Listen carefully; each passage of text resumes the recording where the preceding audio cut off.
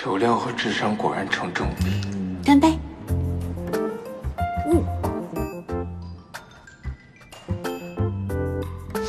清晨，他会用一个深情的吻叫醒我。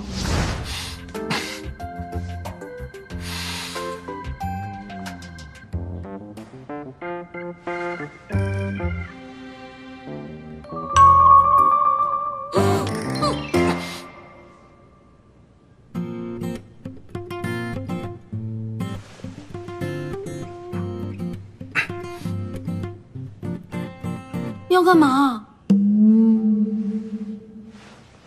不是能这。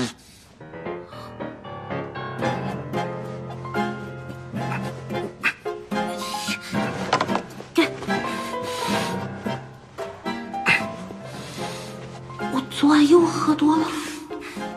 起来吃早饭了。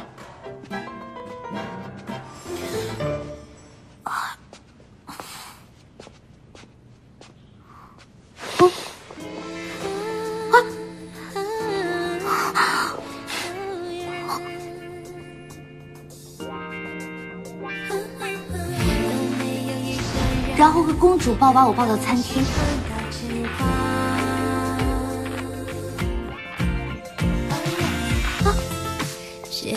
尹思辰，你干嘛？你疯了！尹思辰，你干嘛？我早上吃到的第一口食物是他亲手喂给我的蛋糕。接下来，是不是应该我亲手为你吃早餐呢？你怎么知道我说的这些话？你听了我的录音。录音？你有录音？在哪？我最后悔那天没有录音，给我。没有。你早餐想吃什么？蛋糕？太丢人了。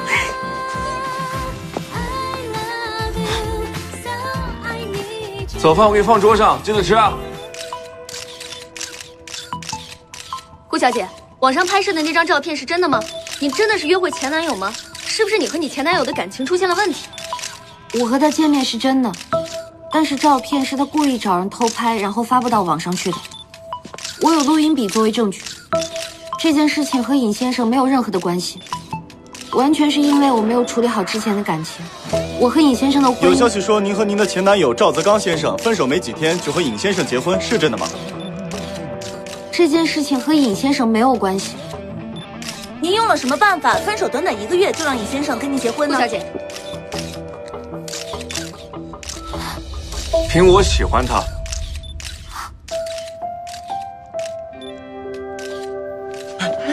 快！你走了，这就来了。是。拍一下。是啊，有事发生了。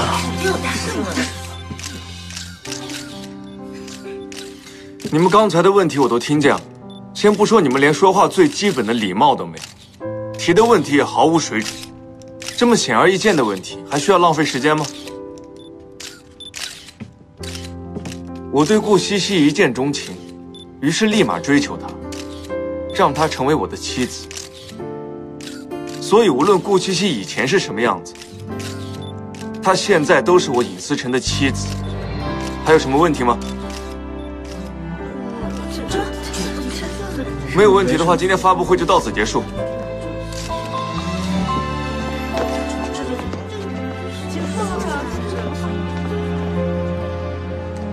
你开发布会就拿这个当证据？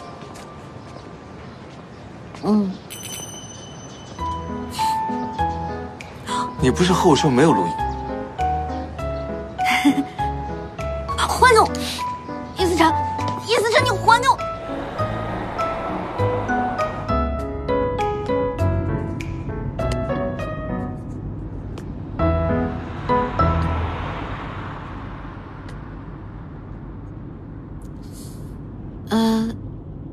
尹思辰，我真的特别谢谢你刚才为我解围。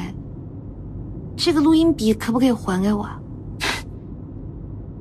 为什么？因为里面有很多涉及到我隐私的东西。你刚刚好像是准备把里面的内容公之于众，现在又说是隐私。顾西西，你这是双标。我刚刚那种情况是迫不得已的。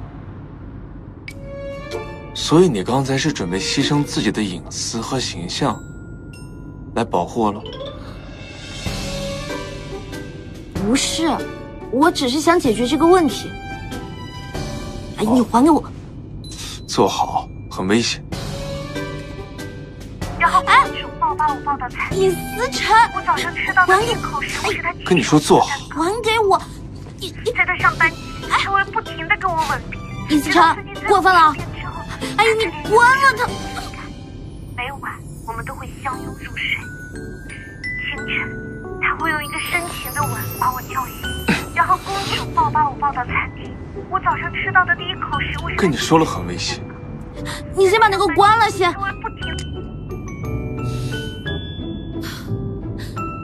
还给我行不行？你还给我吧。要我还给你，也很简单，答应我一个条件。我答应你。这么爽快？就是我之前说的，合约延期3个月。不可能。然后公主抱的餐厅，我早上吃到的第一口食物是他亲手做的。行，我答应你，行了吧？好的。看什么呢？看这么起劲。我在看你跟尹总裁的同人文。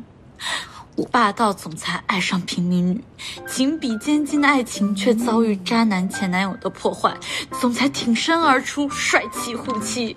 这种情节也就偶像剧里才有，现实生活中怎么可能会发生？谁说的？是谁帮你收拾赵泽刚的？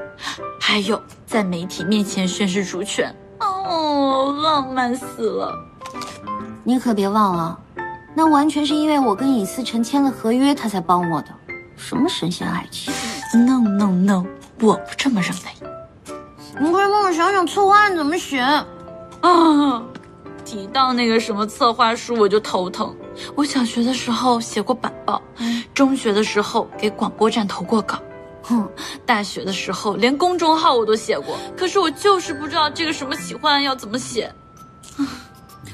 其实呢，我有特别多想写的东西，但是我一打开听到的呢，我就不知道从哪下手，一片空白。主要是我们都没见过那个企划书长什么样子，要不你去问问那个尹思辰。